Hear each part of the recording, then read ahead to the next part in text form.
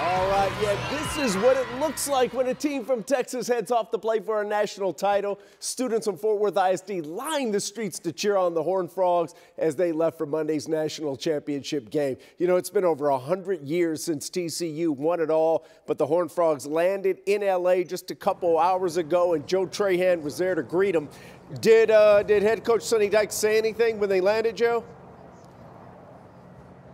Yeah, Coach, we got a chance to talk to Coach Chris just a few moments ago, and we'll tell you what he had to say in just a few minutes. But, you know, the energy that you saw from those fans there, it was matched by the Frogs right here in L.A. because they are here. It is on. They are setting up shop this afternoon as they get ready for the CFP National Championship game on Monday night. And I do want to show you the scene from just a couple of hours ago because it was the first touchdown of hopefully many for the Horned Frogs as they arrived at LAX this afternoon after their flight from DFW. Head coach Sonny Dykes leading his team off the plane.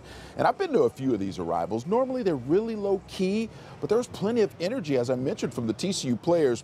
There was music on hand at the event. You saw some of them dancing at one point. They were having a great time, soaking in the moment. Plenty of pictures being taken. The group was lively, and why not?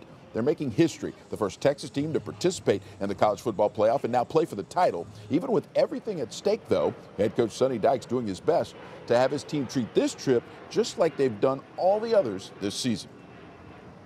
You got to credit our players. They've been really mature all year long in their approach and what they've done to prepare and get themselves ready to go out and play their best football. So it's kind of business as usual for us, honestly. You know, our guys see it as a great opportunity and another chance to play a game, obviously a very meaningful game, but they're, you know, we got a formula and the guys are going to follow it. And this is just the beginning of our coverage here. I'm here along with Daybreak's Mark Istuk, and we're going to take you right up to game day, right up to kickoff, covering the incredible culmination of what has been a storybook season for the TCU Horned Frogs.